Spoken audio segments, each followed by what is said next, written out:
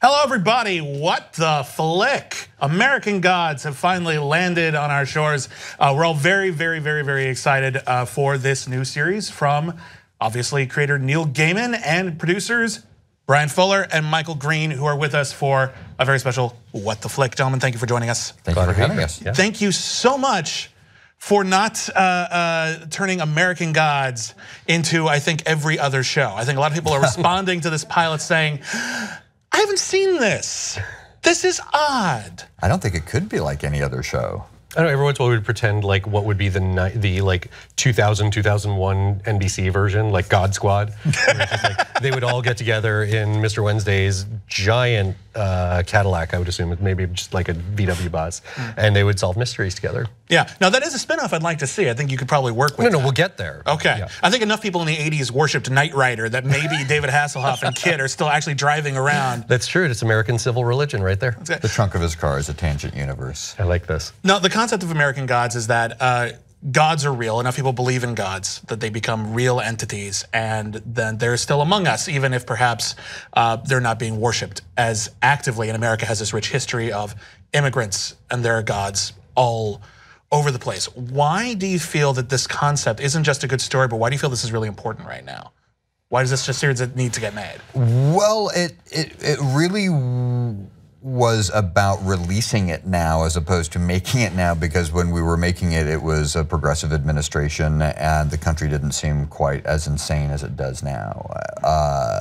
But in the last year, there have been political platforms both here in the UK and growing in Europe that are actively anti-immigrant. And what this story does is celebrate the immigrant experience as a historical tentpole for what makes America America. And that now is a good time to be exploring that. It's also, it levels the playing field of the validity of all religions, which is something Neil explored in the book, which we really responded to, which is it doesn't play favorites among religions. A God character who's doing better or worse is just a function of how many people happen to be giving that God their attention at that time. It doesn't mean that any one religion is truer than the other. It just may be currently more popular. How does it feel to have, obviously working from Neil Gaiman's book, which is not new, it's been around for a bit, but you're creating this story and then the context shifts while you're making it. Can you tell me about that experience? Well, it didn't shift while we were making it, it shifted after we completed production. Yeah. And it's interesting because the show now has an amplifier that it didn't in a progressive administration, so that changes the perception of the show. I think the show hasn't changed itself, it's just the perception of the subject matter is going to change because we're in a very divided country now. Yeah. You open this episode and many other episodes with a coming to America segment, which shows how a particular god came to America. And in this particular one, we find out how Odin came to America. And it really does portray sort of the Aryan experience as the first immigrants to this country. Can you tell me about that sequence? Because obviously it's violent, it's insane, and it's unusual. Well, there's, sorry. Oh, no, go ahead. There's something interesting about it now as tying to this kind of patriotism and nationality where the Vikings arrive on the shores and are immediately met with people who are like, fuck off, like get out, this is ours. We don't want you, we don't need you, just bright step American no flag, further. blue arrows. Yes, and that felt like, it wasn't certainly our attention at the time, but that now watching it through the prism of everything that's happening, it's like, oh, we are, it's a lot smarter than inviting them over to dinner. Yes, yes, as they probably should. Yeah. It's such an impressive environment that they're now fighting each other to leave. Right. Yeah. Right. In fact, one little detail I noticed, and I didn't even really notice it the first time I watched it the second time, they go shirts versus skins, which I thought was a good choice. Yeah. Was that a little joke, or is that just how you're gonna keep them straight, or? It just seemed practical, I think. It was like, well, we have to have a war because that's what our God seems to like. Yeah. Yeah, nothing more than Viking logic. Yeah, the violence in this episode. A lot of this episode is Shadow Moon and Mr. Wednesday talking. That's a significant portion of it, is conversation. When it gets violent, right at the beginning, in particular right at the end, it's like Mortal Kombat 2 fatality violence. Why is that so important? There's something poetic about the violence in the show that we really feel is reflective of the faith bargain that people often enter into when they practice religion. And religion has a very violent history, particularly in the United States. So it seemed only authentic to portray a little bit of violence when you're talking about how you worship, because we see Christian extremists in this country going to great lengths, great violent lengths, to protect their perception of their religion. And so the violence that we have on the show, we try to make as hypnotic and beautiful as possible. But for those complaining about violence and religion, they should probably take a peek at the Bible. It's a little bit like Terry Gilliam meets Leviticus. You know, because like in Leviticus, there are all these loving lines about like, and then the priest will take the blood from the red heifer and splat it on the side of the altar, and those images would go through my head when we were looking at like, let's just have a long slow-mo shot of blood arcing through the sky. Now I really want to see that movie, Terry Gilliam just doing the Bible. Leviticus, that'll be the next biblical adaptation. It sounds great. I'd love to get Terry Gilliam to direct some episodes of season 2. You should do it. Absolutely. He's not doing, he'll make the time. I'll call him. You have a protagonist on the show. You're gonna have this huge sprawling cast of gods. Your protagonist is Shadow Moon. And what is very distinctive, I think, about Shadow Moon in a lot of ways is that unlike a lot of television series, unlike a lot of novels, he's not the most driven protagonist. In fact, he's actually being driven by other people throughout the entire narrative.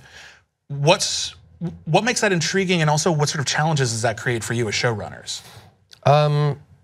Intriguing is that he's on a journey, he's on a faith journey. He enters with his mind open. He's sort of that empty vessel who's at first reluctant, but ultimately willing to receive, so that the strange encounters he has just starts to fill a soul that was probably a little too empty at the beginning. He turned love into a religion, and that religion crumbled with the death of his wife and finding out that perhaps she didn't love him or the narrative of their marriage wasn't quite as solid as he had imagined. Challenges for adaptation are more, you do need, in a visual medium, you need people to be doing things. Thinking is not quite as cinematic as one would like it to be. So it was a question of getting him to vocalize, to get him to emote, and to get him to participate in the madness around him. Sometimes that's being challenging, sometimes that's asking the questions, but really just leaning forward and being an active participant. As people see in the next episode, he gets to Chernobog's apartment in the Zoria sisters, and they're very strange and very particular and have customs, and offer to read his fortune out of his coffee grounds, and he has something to say about that. It isn't as simple as just leaf on the stream. Yeah, well, Neil Gaiman's novel is in many respects very much a travel log, going through different gods, going through different geographic locations.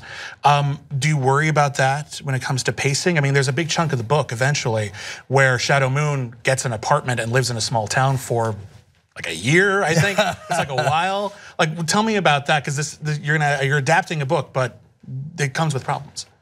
Because the book is from Shadow's point of view, you're inside his head, and so even his passivity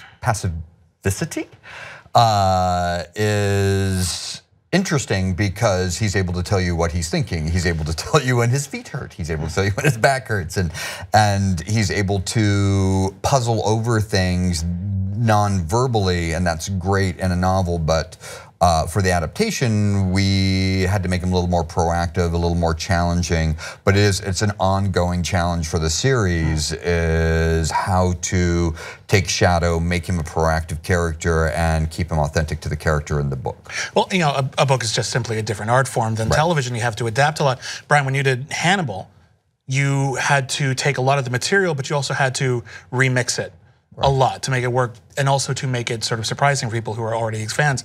How much are you planning to just straight up adapt American Gods, and how much are you going to move things around and potentially even stray from the source material? It's like a lot and a lot. Yeah. The answer.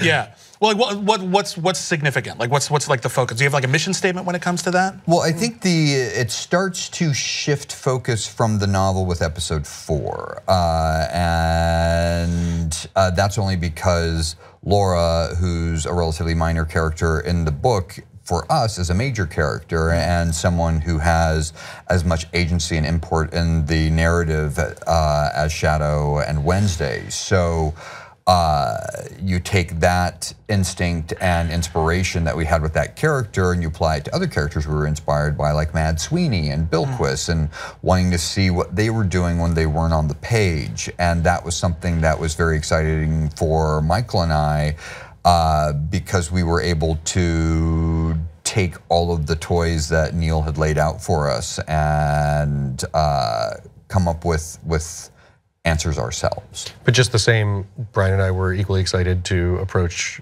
sections of the book that we loved and thought stood on their own. So that 4th episode takes a big turn off and explores new avenues. Then we come back in the 5th and we start with 2 big sequences taken relatively straight from the book. Shouldn't say what they are, but it's the first coming to America and then a very, very long set of scenes right after are things we were just excited to get to, but we wanted to make sure we platformed correctly and as interestingly as we could. Now, beyond simply writing it, you're creating an entire visual landscape here with a lot of different influences. You know, we get to visit Technical Boy's limousine, which is damn near out of Tron. And then we also get huge sweeping vistas. And Bryan, you do something really cool when your episodes air on television. You tweet out different behind the scenes photos and notes and influences. It's like getting a live commentary track. One thing you noted in this episode, and we were talking about before we recorded, you were inspired by the Golden Child for one sequence. Michael and I are big fans of the Golden Child and talk about it frequently. And there was a sequence where Sardo Numpspa, as he's phoning his demon overlord and all the bricks fly away, to reveal hell. And we essentially said when we were seeing Laura in the ceiling and all the tiles would fall away to reveal her, that we wanted that to feel like Sardo Numpspa's phone call to hell. So there's those types of things. Because we're both pop culture geeks, we're going to be giving random obscure references that most of the directors, we kind of have to Google some shit to show them illustrations. Do you have to screen Golden Child for David Slade for this, or was he already familiar with it because it's a cinematic classic? I don't know. David also in his own way kept bringing us, like, because he has so many visual references, you know, just down to like the face hugger in episode 1. No, we did not have to Google face hugger. But that was face grabber. Face grabber too. Sued. Excuse me. Face grabber. Yeah. It's the shinning. Yeah. Exactly. I don't know. It's just we start with things we love. Yeah. Is there anything in particular we might have missed in that first episode that is a shout out to something particular? It feels like every episode is chock-a-block with those references. I'm trying to remember what happens in the episode going through. We just locked the final episode, so our heads are in many different places. Well, tell me, okay, let me ask you about a couple of interesting visual cues I noticed. Low-key Lylesburg. He's a character, we see him in the prison, and one thing I don't remember from the book is in the movie he seems to have tusks. Yes. Tell me about the tusks. First of all, I love that you made him Jewish, Lylesburg. Look, he's like Ly Smith. Ly Smith. No, now I'm just like, it's a whole other Norse Yiddish mythology. I am fired. He hangs out with the golem. I'm fired. And the Dybbuk. No. So this is all Jonathan Tucker. Should have written that one down. So Jonathan Tucker is an amazing actor that we've all seen and loved in a million things. Bryan's had the good fortune to work with, and I hadn't, but I've always wanted to. Our chance comes to bring him into the fold here. And you know, it's a smaller role. We're setting up playing long game, hopefully with him.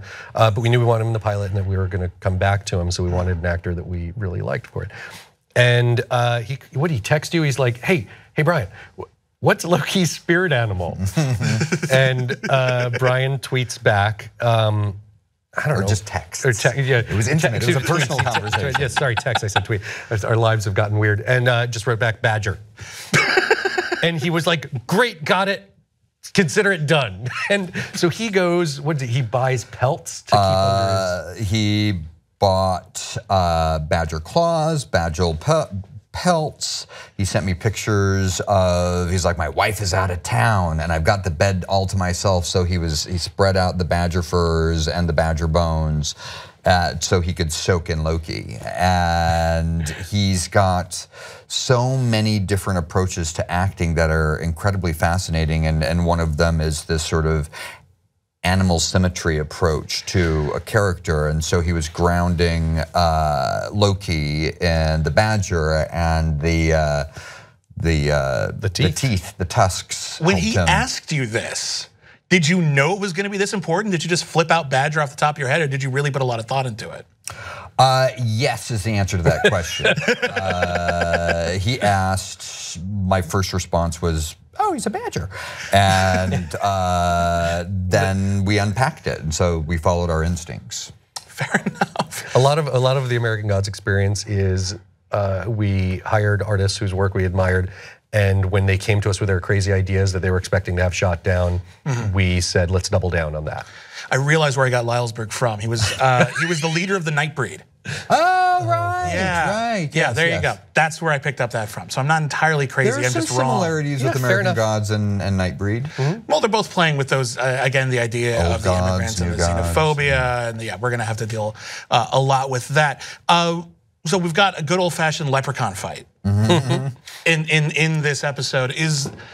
You're doing a story about America. You're doing a story about traveling across America. There's gotta be bar fights. Every Chuck Norris movie I've ever seen is like wall-to-wall bar fights. It's like ingrained into the culture. Patrick Swayze films too. Yeah, it's true. Pain don't hurt. Yeah. So can you tell me about this whole sequence, which is basically just all these characters getting drunk. Your protagonist doesn't even know exactly where everyone else is coming from. Someone just flat out tells him he's a leprechaun. He's like, sure. And it's got to lead into this moment of violence in a bar that's shaped like an alligator's mouth. Tell me about this bit, because this is a really interesting sequence. I think a lot of people are responding to it and they're enjoying it. Well, there were definitely adventures in shooting that sequence because we built the set twice.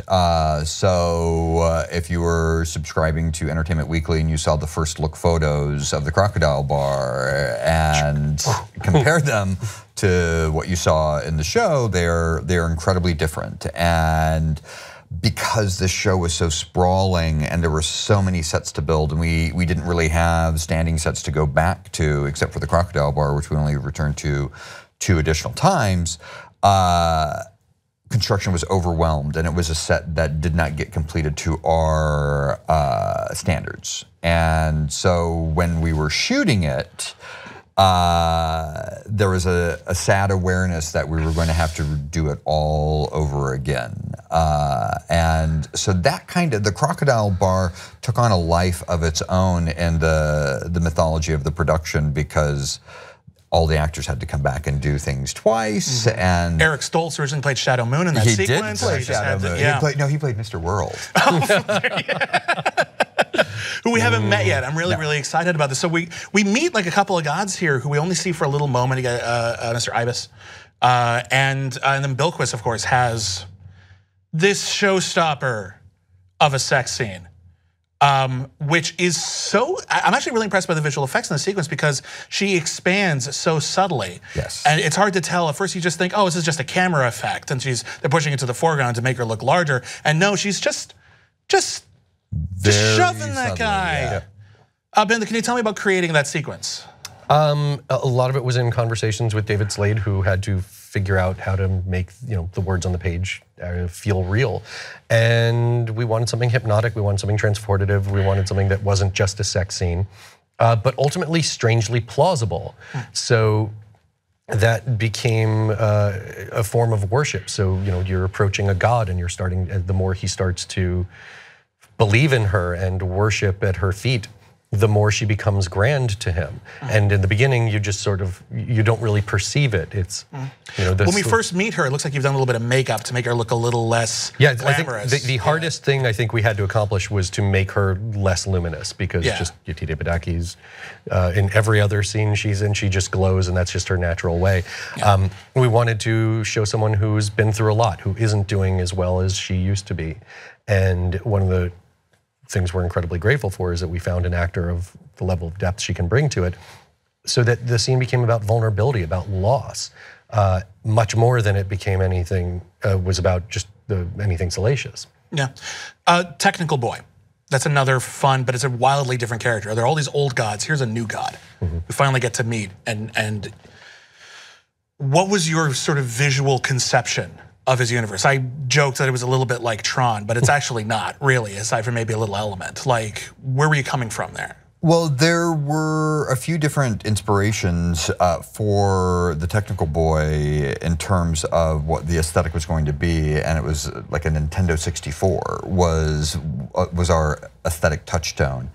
And as David was talking about the gods and the nature of the gods and how they're made up of thought form, which is if you believe in something enough, you can manifest it into reality. So we wanted some visual indicator that these people were not necessarily made of the same stuff that we are. And so David designed a Sladar rig, which is a multi-camera device that you shoot the actors from a variety of different angles, get enough information, and then we take it to Booth, who was one of the visual effects houses working on the show, and they were able to take that information and reskin somebody and take aspects of their performance and just take all the surface information and replace it with chiclets or enoki mushrooms or smoke, whatever they chose to replace it with, they could do, and that was part of filming it. But we originally, the reason it got so virtual reality oriented is Shadow was supposed to be grabbed by the face grabber. Yeah, an evil Oculus Rift. Yes, and anesthetized in some way that he would regain consciousness in the limo. But when the network saw the first, the dailies of the limo, they were like, that doesn't look like a limo that we have ever recognized, and it's too weird, and we're not comfortable with how weird that is because it doesn't feel like reality in any way, shape, or form. It feels like a virtual reality environment. And we thought, oh, okay, let's go with that. Yeah, it was initially their pitch, it was their pitch for we should solved. probably reshoot it in a plain old limo, and we're like, what about that virtual reality idea? Yeah. And that informed how we physically got into that scene with sort of the 3D printing of Technical Boy and his environment and his children, his henchmen. Yeah, we see a lot of henchmen in movies and television series, and often they're just dudes in suits. You guys have like droogs, but with like don't say the D word, we'll get sued. No, okay. You have anti-droogs. But like, tell me about like what sort of influence you got going there, because you've got that like Dick Tracy faceless look as well. Like there's such distinctive hench persons. We're just big Madonna fans. Who isn't? Madonna is probably worshipped enough that she could be an American god by now. Yes, probably. Yes, there we go. Yeah. But like, can you tell me about those characters? Can you tell me about those designs? Because I love all these disparate visual elements you're creating here, and they fly by so fast. We don't necessarily get a chance to really focus on the amount of creativity that goes into them. We wanted them to be distinct. We thought of the Technical Boy as someone who is probably painfully aware of his own lack of originality, so he's something of a movie quoter. And so of course he's going to build his henchmen out of bits and pieces of thoughts and of things he's seen before. Hence relationship to films we probably shouldn't mention, or the legal team will just burst through the door and like, this interview is over. But the facelessness, we wanted something that was just more horrifying than, because we went through every iteration. Should we get big scary guys? How can we make them? Masks at one point. And then it was, I think you realized I hadn't seen your favorite Twilight Zone episode.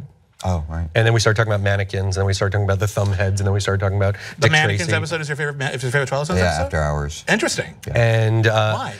There's so many great Twilight Zone episodes. What is it about that episode that really grabs you? It's a very intimate story between a woman and her mother. So it starts, and then reality is pulled away from this woman, and she doesn't even have a mother. And so all the manufacturing of identity that we get from consumerism is put on play in a wonderful metaphor, and it's creepy and insidious, but has a happy ending. Yeah. So, and that led us to what's just the creepy, non-identifiable face. Yeah. Are there anything that like, When you think about all the influences that you have, is there anything that you're looking for to try to add to American Gods? Is there like a key moment that's just really, really important to you? I realize this is a vague question. I think really for any of it, it was trying to find the human moments in things, the humanity with Bilquis. In the book, Bilquis was a prostitute, and we didn't really want to have a main female character who was a prostitute, so we doubled down on her being the goddess of love, and how the Tinder apps and the dating apps are really about people searching for some sort of connection, and that felt like it humanized her in a way, as opposed to making her less predatory, because it's already so inherently predatory that with Laura, with any of the new gods that come in, we were always looking for ways not necessarily to jam in pop culture references, but to ground them in some sort of emotional reality. And that it goes back to like why we reshot and rebuilt the Crocodile Bar. We always wanted the world to feel like a recognizable world, so that when your feet started to lift off the ground, you knew what the ground you'd left was. If we started too bananas, then we would. The goal was always to make people believe it could be real. What about the cultural evolution that occurred since the original publication of American Gods? You talked about those Tinder apps, for example. Those didn't really exist in that form when American Gods, but now you have to deal with that, and that might affect your narrative. Well, neither did social media in the way that it does now in Facebook. And you know, we've mentioned before that what has essentially happened in the intervening years that American Gods was published is that we've gotten very comfortable in hemorrhaging our personal privacy, and we are completely exposed in a way that we haven't been before, because we give anybody information that is remotely curious about us. They can know what we're doing during the day, they know what we're eating certainly, and they know what we're working on. And they know our political viewpoints because we're expressing them so clearly and openly. So that's something, when you talk about the Mr. World character as somebody who knows all, and there's a line when we introduce him where he says, "I know people and you're people." And that's something that is much more insidious than I think people are aware of. Well, it's even creating a new level of idolatry. When you think about it, we actively say, "I have followers." Right. And that's a sort of thing you didn't really get to use to say unless you were claiming to be a prophet. Right. You know, like, is that something we're going to be able to delve into in great detail in the future, or is that? We talk about that very explicitly in scenes. It's about who's following and how many worshipers you have and how do you get them, and the internet and mobile devices are a great platform to get people to pay attention to you, and that's what the gods want. They just want your attention. Well, you guys, thank you so much. By the way, I think you did a really impressive job of taking very difficult material and not just visualizing it, but making it really captivating, and the response has been great so far. Okay. So I don't know if you've been seeing the blurbs on all of your newspaper ads or whatever like that, but like, how has this been? How has it been to watch this first episode unleashed and see the response? Do you feel like proud parents? Is it still weird? First of all, what's a newspaper?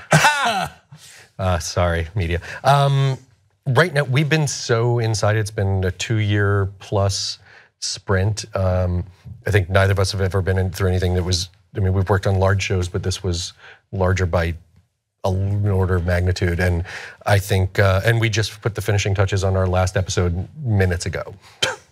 That's not even. We're still hoping there's chances for us to. Yeah, we're going to go check in on trying to evolve it further. So right now, there's just relief that it's out there and it's belongs to other people, not us anymore. Yeah, that's nice, and we hope they enjoy it. Awesome. Yeah. Well, again, we'll be back next week with more American Gods. It'll be me and Alonzo Duralde, and we will be reviewing it in a more proper capacity. And we'll be able to say what they did, what was great, and if they did anything bad, we'll talk about that too. But this has been a really great interview, and thank you so much for joining us. Well, next week you get Peter Stormare and Cloris Leachman. Ooh. So. And the introduction of Orlando Jones. Orlando Jones. I have seen that bit, and that bit is, that's going to be great. I can't wait to see the response to that. It's such a good bet. So again, thank you very much. Thank you. Bryan Fuller, American Gods. Bye.